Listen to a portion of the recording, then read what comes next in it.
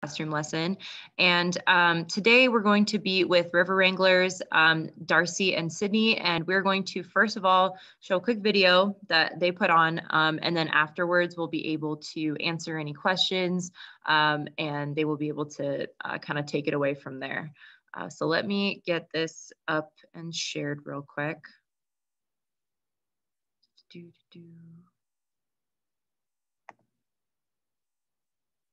Oh, hold on.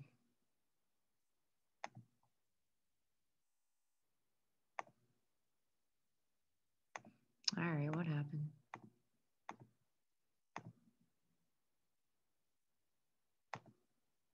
Hold on one second. Sorry. There we go. Okay.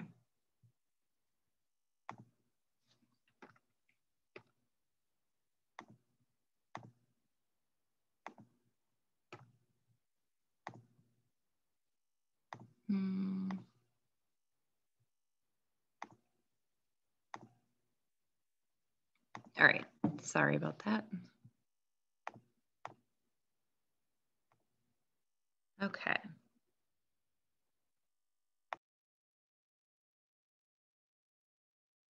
Wherever you live on this earth, you live in a watershed. A watershed is a drainage basin, any area of the earth draining into a particular pond, river, or lake. The watershed of this pond, for instance, is the entire area of the earth that drains to the pond. The watershed of the pond and neighboring watersheds combine to form a larger watershed for this creek. The creek may then be part of a watershed of a small lake. It combines with other watersheds to make up the watershed of a larger river. That larger river feeds into an even larger river that has an even larger system of sub-watersheds. And finally, the ever-expanding system of watersheds becomes one huge watershed that empties into the ocean. But why should you care? From farms to small towns to cities, people's lives are connected by falling rain and flowing water, and where it goes. How you care for your land affects how much and how fast water flows to your neighbors downstream, and how clean that water is. And the way your upstream watershed neighbors care for their land affects you in the same way. For instance, if people upstream from you build houses, streets, and parking lots on the land that drains to your stream, you can expect more water to run off and at a faster pace, and your land is more likely to be flooded. Or upstream landowners who don't protect against soil erosion not only lose their soil, they dump sediment, nutrients, and other pollutants that affect everyone downstream.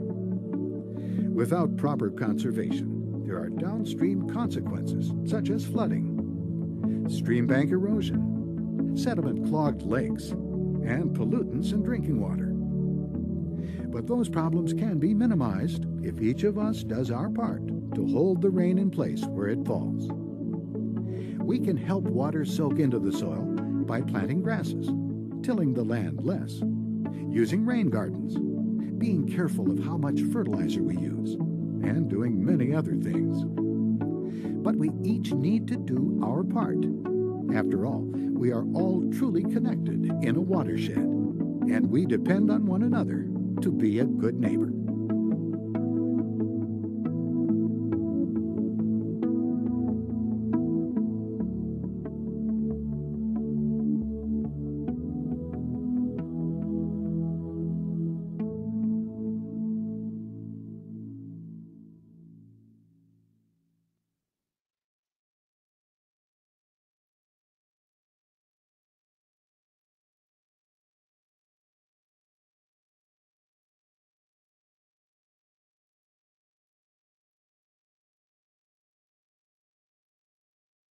Hi, I'm Darcy with River Wranglers.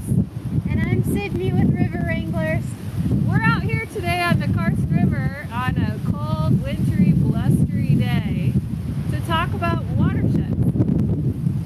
Has anybody ever heard that term before? We have. You have. Okay. If anybody has a shed at home, hold your hands up like this. This looks like a shed, right? And And what do we do with the shed? We store stuff in it. Put stuff in it. So if we flip our fingers up like this, now we have a watershed. Our fingers are the mountaintops. Where our thumbs come together are the bottom of the watershed, which is a river usually, or a lake, where the water cools down and comes down from rain and snowmelt, comes down to that lowest point.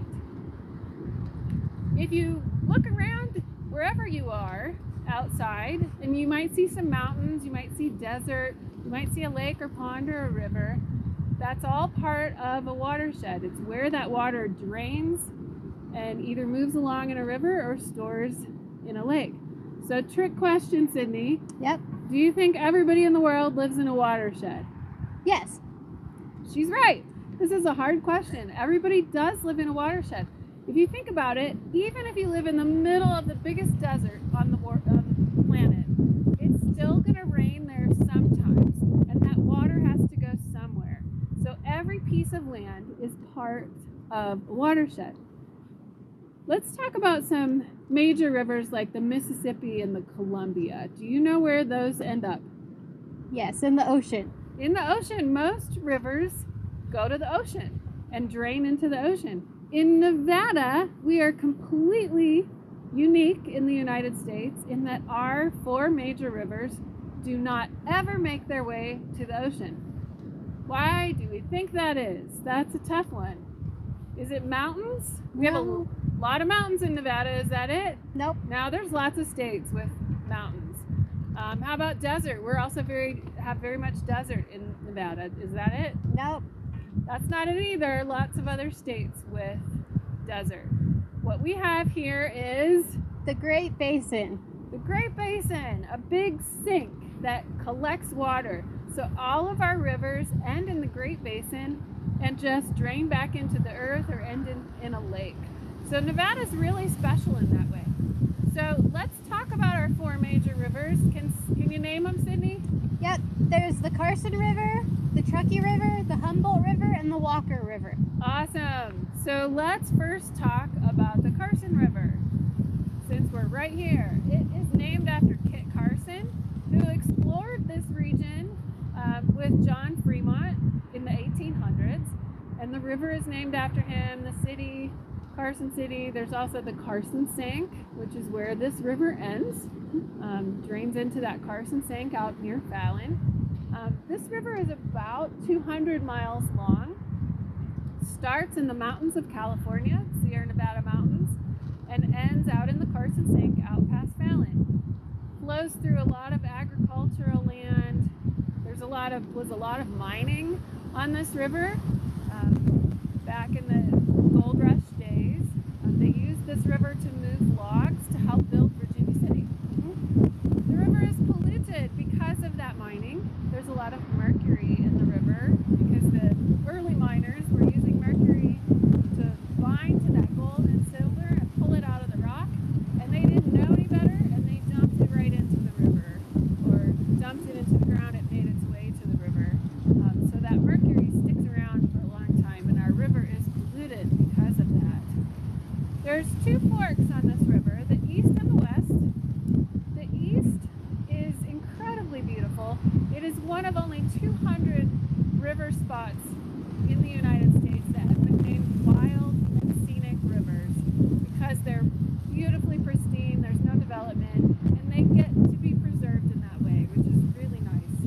There will be no more development on that fork of the river.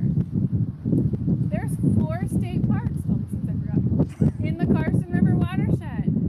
More than any of these other watersheds we're going to talk about. We have Lahontan Reservoir, which I encourage all of you to visit. All of these parks. Yes. Mormon Station Park down in Genoa, which is fantastic. Dayton State Park. And what's the 4th one? I know it. It's Fort Churchill. Oh yes. Fort Churchill is the 4th park. Fantastic. Fort Churchill and Buckland Station. Great place to go see some ruins from Civil War times. And okay, I think that's it for the Carson River. What's next? The Truckee River. The Truckee River flows from Tahoe to Pyramid Lake. It's 120 miles long, and it's named after the Paiute chief Truckee, who in the mid-1800s led a group of pioneers to California, and the pioneers decided to thank him by naming the river after him. The Truckee River, unlike the Carson River, is a water supply for drinking as well as irrigation and agriculture, whereas the Carson River is just for agriculture and irrigation. If you live in the Carson River watershed, you're getting your water from groundwater, whereas if you live in the Truckee River watershed, the majority of you are getting water from the river. The native species in the Truckee River for trout is Lahontan cutthroat trout, and it is polluted by both development, like building materials, and invasive species that have been brought to the area. That's right, lots of those critters that aren't supposed to be there. Okay, next is the Walker River. Much shorter, this one's about 60 miles, fed by snowmelt up in the Sierra, just like the Carson. It starts in the Sierra Nevada, but it goes more that way. It ends at Walker Lake near Hawthorne. If anybody's been there, it's a really neat place to visit. But this river fluctuates so much because it's been so heavily used for irrigation over the years that it's only in the last few years that it's actually made it all the way to Walker Lake again. Because the river wasn't feeding that lake, the level of the lake went down 160 feet from 1882 to 2010. So that's a huge amount. And what happens when that happens is the water becomes very salty because the water evaporates and the salts and minerals remain. So there's not a lot of fish in that lake that can handle that salt level. Motorboats, it's bad for the engines. So often when you go down to Hawthorne and see Walker Lake, it's very empty. There's nobody out on it. There are birds around. I mean, there's wildlife, but it's just a very different feel to it than Lahontan Reservoir or any of the lakes along the Truckee. It is named for another explorer, Joseph Rutherford Walker, in the 1800s.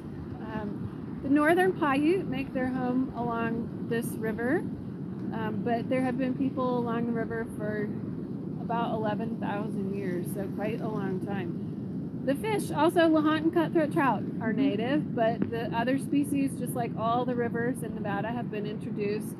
Brown, rainbow trout, And brook. and brook trout, but Lahontan's native. I think that's it.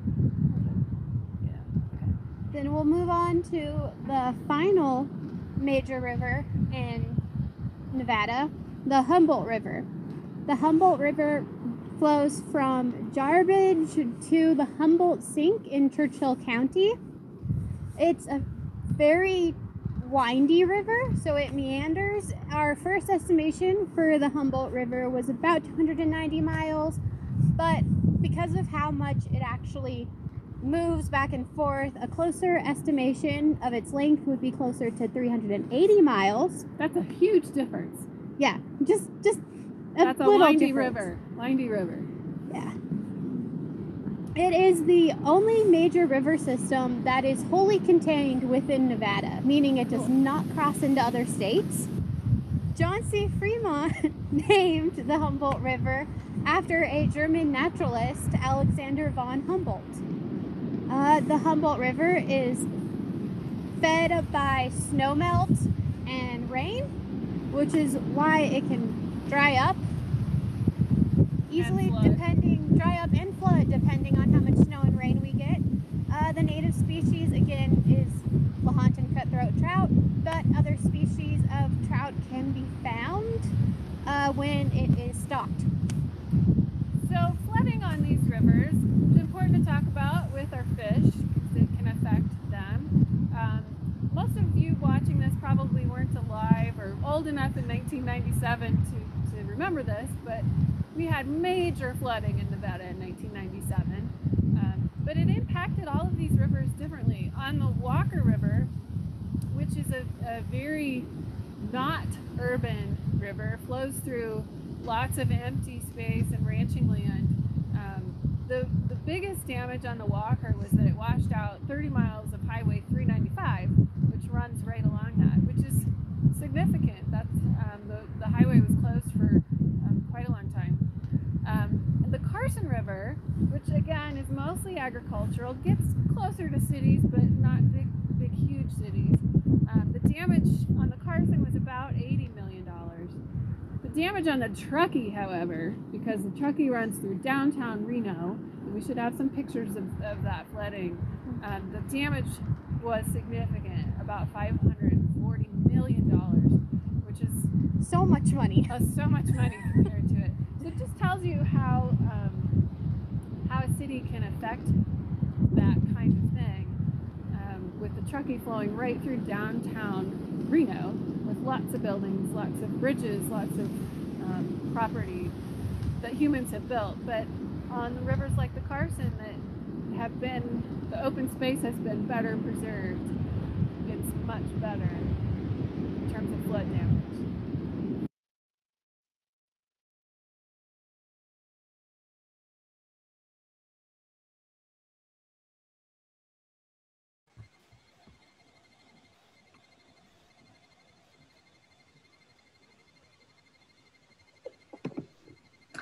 All right. Do you guys want to answer some questions for us? Of course. Sorry about that wind, though. It was pretty windy that day. Yeah. So someone is asking which river flows into Walker Lake. I think they're looking at the worksheet we sent, Sydney. Yeah. That would be the Walker River flows into Walker Lake. And I hope for those of you that haven't been there, get a chance to visit Walker Lake. It is spectacular and beautiful, and you should take a field trip. We have someone asking if they drink a whole bunch of water and everyone else also drinks a whole bunch of water. How do we still have water, and how is it not extinct yet? Okay, Darcy, do you want to explain the water cycle? So yeah, that's a great question. Believe it or not, you all are drinking the same water that the dinosaurs had. Water just kind of recycles and moves back through the water cycle. If it rains and it flows into a lake and then the sun comes out and it's 100 degrees, the water evaporates and goes back into the clouds, and then it rains again. So it's this whole big cycle. And when you're drinking a lot of water, eventually that water makes its way back into the water cycle and water system, and we drink it again. It gets all cleaned up and filtered, and we continue to drink the same water. We have someone else asking, where do watersheds come from, and how did we discover watersheds? Oh, that's a good question too. Where do they come from? I mean, they just exist. If you take a look at, if you Google a watershed map, you'll see the boundaries, and lots of boundaries of watersheds are mountains. It's kind of a hard concept, which is why we talk about that shed thing and then holding your hands up. So the watershed with my hands is this whole area in here, this whole bit of land. And scientists figured out watershed boundaries by figuring out where that rain and snowmelt goes and tracing it. When it rains, just think about, go outside, look around. Where's that water going? Where is it flowing? Is it flowing into a storm drain? Is it flowing into a lake? Is it going into a river and eventually making its way to a lake? Science and geology and geographers have figured all of that out over the years. Someone else is asking if all rivers are a part of watersheds. Oh, Sydney, that one's all you. Yes, all rivers are a part of watersheds. It's just how it is. Every piece of land is part of a watershed. Yeah. I mean, even a lake is a part of a watershed. It might be the end where the water all ends up, but every piece of land is part of a specific watershed. We have someone else asking if you know how deep the Humboldt River is. Ooh, I don't. You know, it varies because that one, is so truly dependent on snow and rain.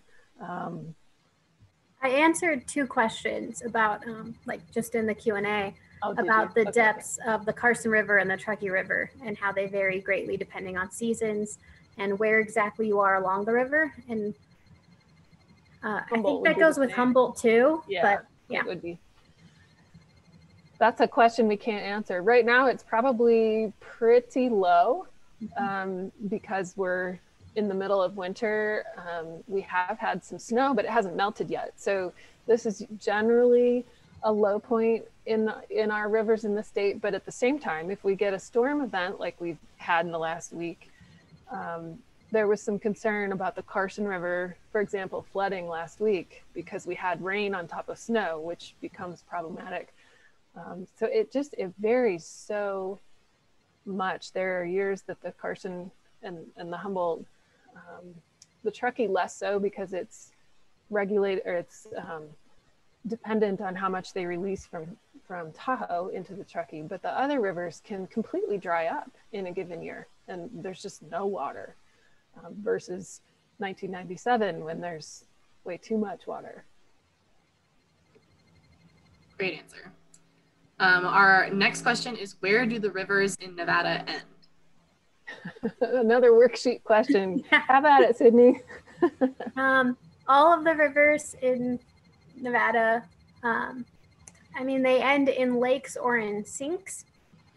And that is because we have the Great Basin, which is like a giant sink where all of the water, it doesn't flow out of the sink, it just flows down into it. And then someone is asking if the ocean is a giant watershed. So it is. There's gonna be different watersheds flowing into it. I honestly, that is a really good question. I don't know if there's a specific Pacific Ocean watershed. I don't actually think there is. I think the individual watersheds flow into it. Sydney, are you Googling that right now? Yeah. Okay, so good. A watershed describes an area of land that contains Land. a common set of streams and rivers that all drain yeah. into a single larger body of water. So oceans are not going to be, they're going to be the end point of a lot of watersheds. So if you think of, I guess, Hawaii, an island, there's going to be watersheds on that island, but they're surrounded by ocean. So all those watersheds are very contained. Good question. I learned something today. Yeah.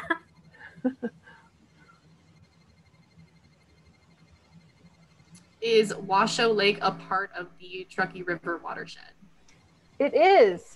It's weird because when you're driving down through Washoe Valley, it feels like such a low point. And it seems hard to think that Washoe Lake could flow into the Truckee River because it seems like it has to flow uphill. It doesn't, but the Washoe Lake drains on the north side by Little Washoe Lake, so closer to Reno than Carson is where it drains. And it drains into various tributary rivers and drainage ditches, the Steamboat Ditch and all of those, and eventually makes its way into the main stem of the Truckee. So if you drive down to Washoe Lake from on the east side of Reno, kind of over by DeMonte Ranch area, there's a whole bunch of wetlands, and all of that water is coming from that area and eventually flows its way into the Truckee River. If you drive on Veterans Parkway in Reno, that's a great place to see a lot of those tributary little streams that end up in the Truckee. So good question. The Washoe Lake's tough because it feels like it should be in the Carson, but it is not. It's part of the Truckee. Someone else is asking, how can watersheds flood? Lots of ways. In Nevada, it's going to be because we have too much water. Our dry land can only absorb so much water. So if we have, again, a rain on top of snow type event that melts that snow really quickly, we will flood. If we have a huge snow year and then it gets really hot really fast and all that snow melts at once, we'll have flooding. If we have a big rain year, it's all dependent on that precipitation that we get in Nevada, which is very sporadic. We never know what we're going to get. And that's why we're so prone to flooding and drought at the same time, because both can happen in the same year. It's just very, very dependent on our weather, which is kind of crazy here. This one I've gotten a couple times. It's, if everyone lives in a watershed, does that mean that the whole world is a watershed? No, I mean, everyone does live in an individual watershed, but they aren't all part of, at least the way scientists have labeled them. I mean, we're all part of the earth, but there's no one big earth watershed. We're all part of the, it's all part of the water cycle, certainly, and that water recycling back and forth. But that is a good question. Watersheds are tough to grasp a little bit, but if you look at some maps, like some of the maps we had in this presentation, you can find them very easily. It'll really clearly show boundaries of the watersheds. And even within the rivers, like the Carson and the Truckee and the Humboldt, there's even smaller little watersheds that are part of the little streams that are flowing in. So there's, depending on how zoned in you want to get, there can be hundreds of watersheds. But we tend to look at the bigger rivers, you know, the Carson River, but there's a couple different little watersheds that feed into that, but we consider them part of the Carson River watershed, for example. That was a good question, kind of a hard one to grasp. Someone else is asking, is the Humboldt River man-made? No. Certainly over the years, our rivers have been adjusted by humans. The Truckee a lot. Truckee probably, well, I don't know if that's fair to say. I was going to say the Truckee more than any other of our four rivers. It depends on what you're talking about. But over time, we've straightened rivers out. We've done things that have been detrimental, and we've learned our lessons that we should just let the rivers do what they're going to do. But none of them are man-made. Good question.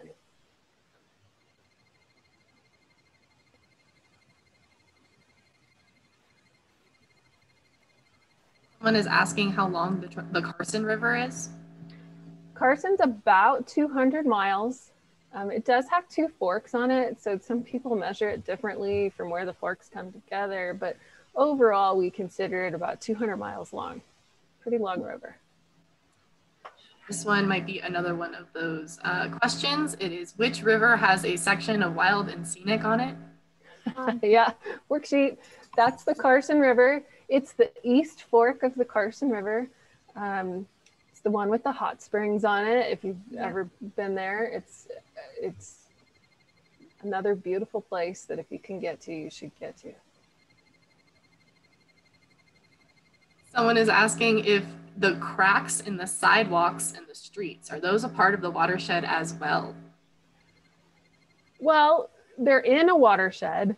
I don't know if I call them part of the watershed, but they're certainly in a watershed. A crack on a sidewalk in downtown Reno is in the Truckee River watershed. So when it rains, that water's always gonna want to go down to the lowest possible place.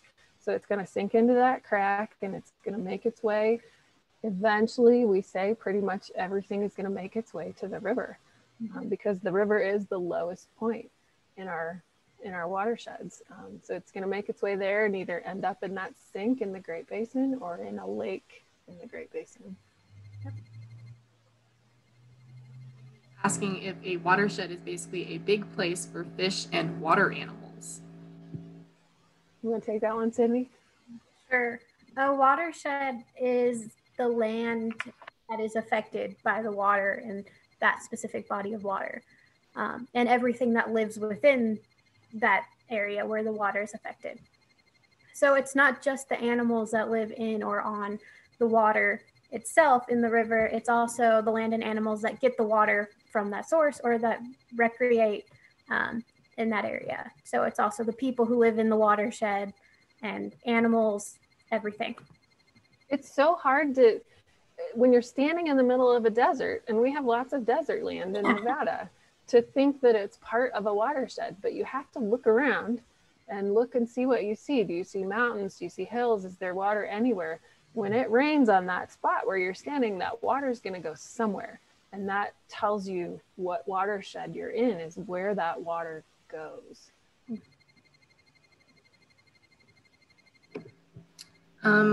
Someone, I'm assuming, asking from like the cycling question of the water cycle, how does water get cleaned? So what do we do to clean our water? Good question. So there's lots of ways. In terms of nature cleaning water, nature is wonderful at cleaning water. There's these wonderful things called wetlands. And again, if you're in the Truckee River watershed, if you go on Veterans Parkway, you can see wetlands all along that road. And wetlands kind of act like sponges. If you put a sponge in your sink and put some water in it, it's going to absorb a lot of that water. It's going to filter it and clean it as that water sinks down. That's not to say water that goes through a sponge is clean. I'm not saying that, but it acts like that. So the plants, the animals, the layers of dirt and soil and sediment that the water goes through helps to filter and clean it.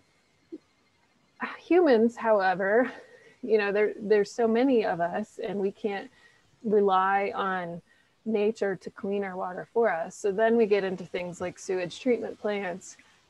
But again, they're still using filters. I mean, we're taking a cue from nature here and using a filter to clean that water. So I suspect that question came from, oh, gross, I don't want to drink water that's gone through someone's body. That's not a, I mean, you are kind of doing that, but in a very big picture way. So there's just lots of ways that water gets cleaned up, both human and in nature, and they all work pretty well. Sorry, barking dogs. Someone is asking which river is so curvy its length is almost 100 miles. Sydney knows that one. Dang it. Walker? No, Humboldt. it's the Humboldt. That's the one that's so curvy. I did all the research. Yes. And I still didn't get it right. Yeah, the Humboldt one is just so curvy. If you look at aerial pictures of it, it just is it's a mess. It's all over the place. And it's wonderful that there's not so much development out there on the Humboldt that humans have felt like they had to do anything to it to straighten it out or anything. So it's a great natural flowing river. Someone else is asking, what's the longest river? The longest. So that one's tough because some of the watersheds are bigger and smaller. And so the Truckee is about 120 miles. The Humboldt, see, that's the problem one. 290 miles, but the meandering, if you measure all those meanders, 380. The Walker's 62, so it's the shortest, and the Carson is about 200. So the Humboldt's going to be considered the longest pretty much no matter how you measure it. But in some years, the Humboldt's going to be so dry that it only flows for 50 or 100 miles. So it kind of depends on the year, but generally the Humboldt's going to be the longest. Someone is asking, are sewers a part of the watershed? Yes. Absolutely. Again, I keep using Reno because there's so many good examples. If you live in Reno and go over off McCarran on the west side of town, so closest to the mountains, right about at McCarran and 4th Street, there's a reclamation sewage treatment plant right there. And in Carson City, it's just east of the main highway. You can go see it. And yeah, they're treating water there. And eventually that water is going to be re-released, reintroduced back into the water system somehow, whether it's just put back in the river after it's cleaned up. It just kind of depends on what each city is doing with it. But yes, definitely part of that. And that's another issue with flooding. If we have major flooding on the Truckee and major water coming in, there you can bet they're keeping an eye on those sewage treatment ponds to make sure they're not overflowing raw, untreated sewage into the river. How many different watersheds are there in Nevada? That one's tough, you guys. That's a hard question and a good one.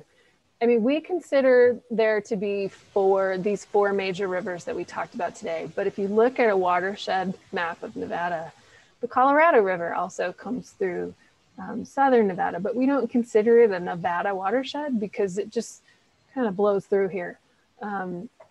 It doesn't start or end in Nevada, but still part of Nevada. But within those watersheds, within each of those four major watersheds, there's a bunch of smaller watersheds too. And if you really want to get into watershed geography, you can break it down into every little tributary stream. Most of us are not going to do that, and we're going to talk about those four major rivers. So the easy answer to that is 4. The harder answer to that includes the Colorado River, the Quinn River in northern Nevada that is a seasonal stream. So it can be anywhere from 4 to a couple hundred, depending on how you want to answer that question. Good question.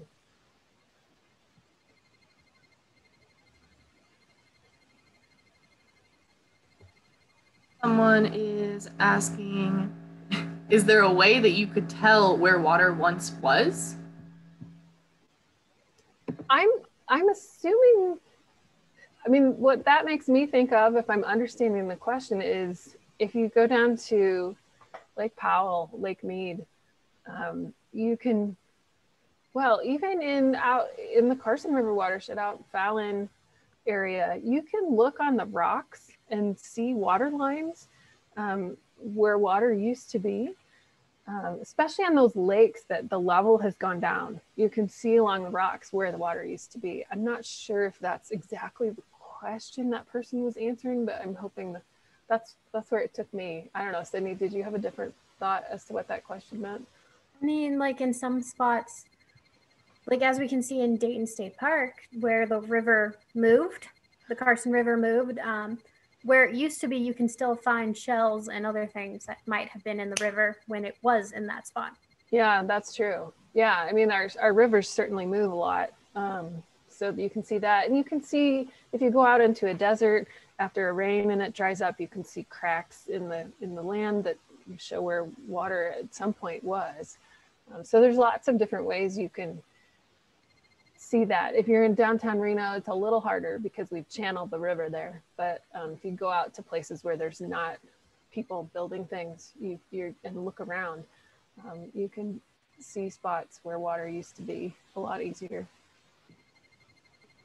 Great questions today, you guys. These are awesome.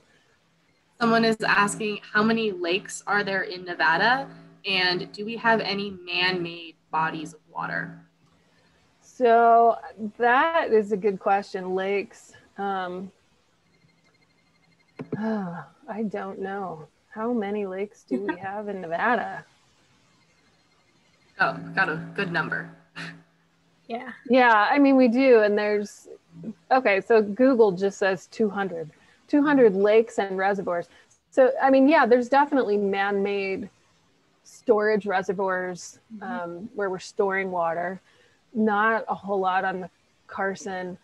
There's more on the Truckee, but and certainly, definitely water storage, man-made lakes in southern Nevada to help feed Las Vegas for water. But yeah, so it says 200 lakes and rivers or lakes and reservoirs, and 600 streams and rivers. So it sounds like a lot of water, but we're still the driest state in the country. So even with all those lakes, it sounds like a lot, but it's not a lot of water. Someone is asking, why are there so many hot springs in Nevada? Ooh, that's a good question too. Dang, you guys are good.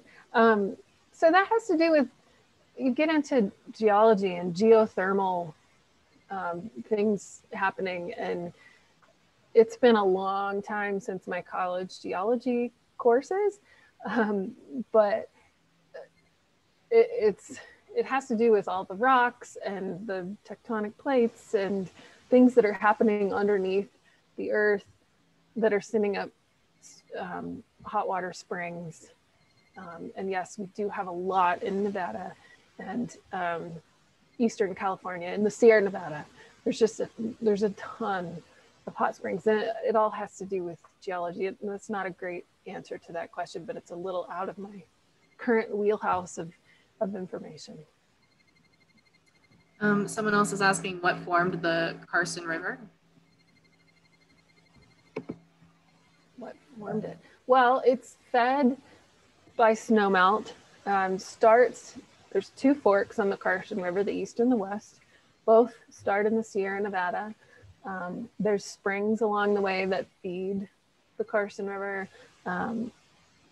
Also largely snowmelt and rainmelt, but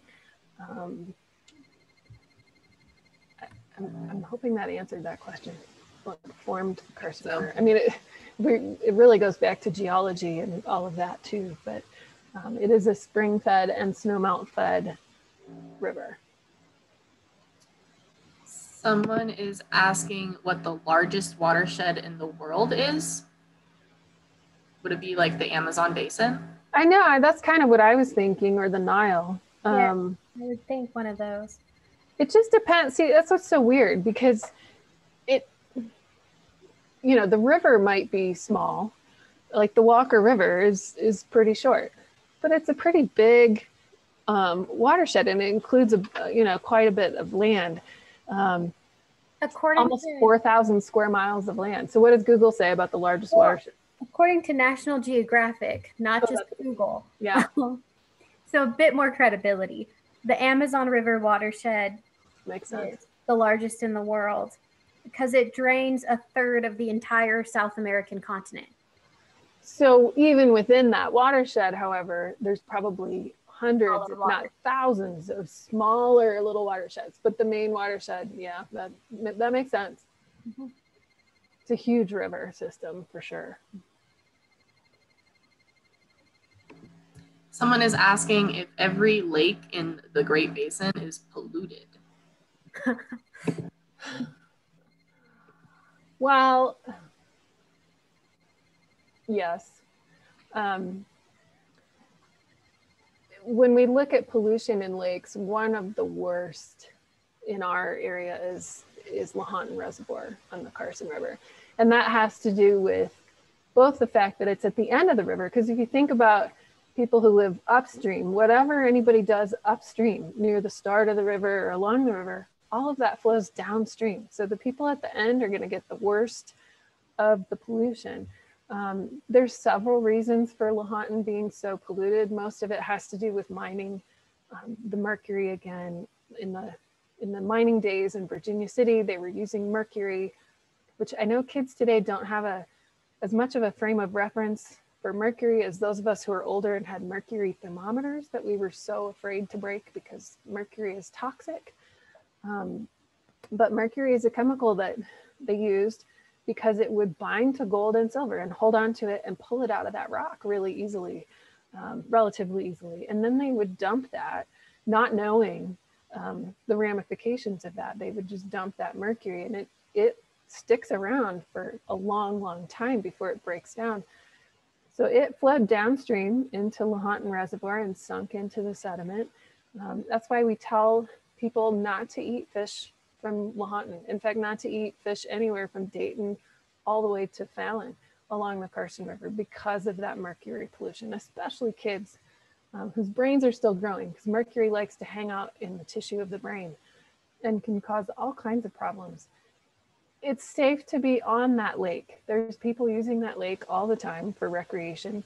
You just wanna, if you're walking around in the dirt and along the bottom of the lake and getting filthy, you wanna take a good shower when you go home. But yeah, our water systems in Nevada are are polluted, not in some cases more than other places in the country, in other cases not so much.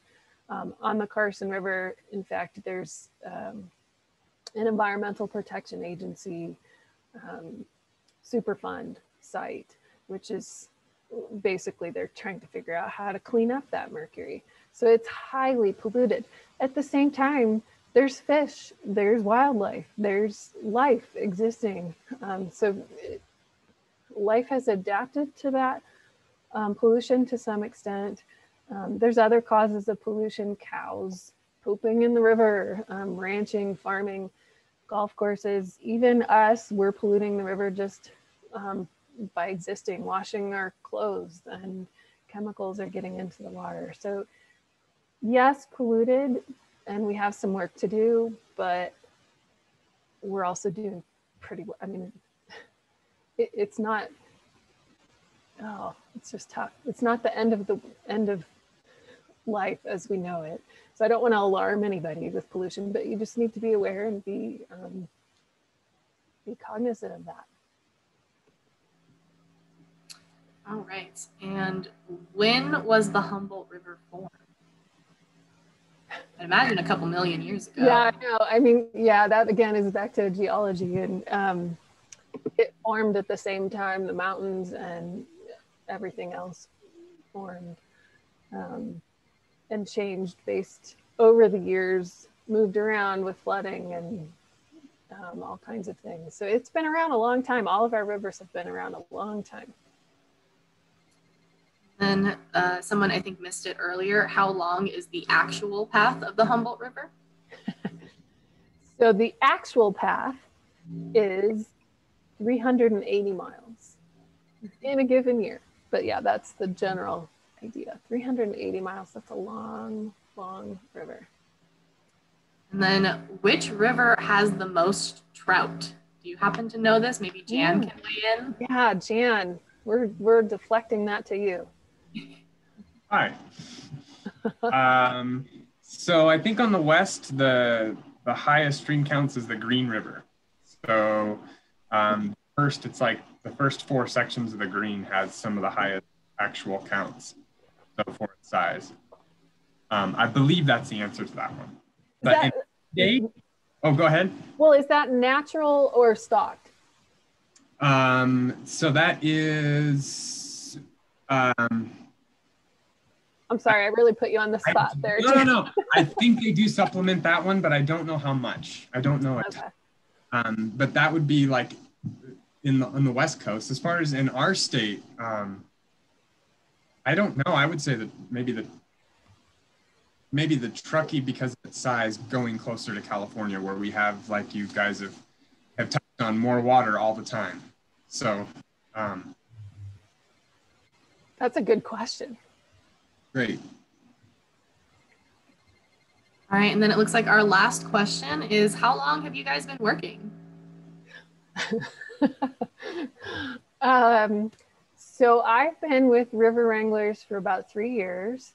Actually about exactly 3 years. But I have been a river person for 30 years. I've been rafting, kayaking.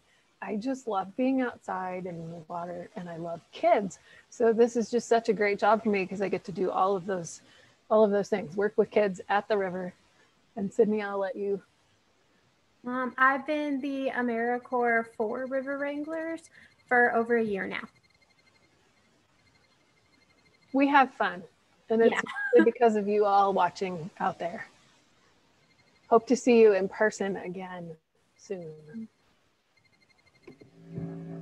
All right, and that looks like it was our last question, and I think we are done for today. Thank you so much for joining us and showing us that wonderful video, and thank you to everyone else for tuning in today. Bye, Thanks, guys. thank you. Bye.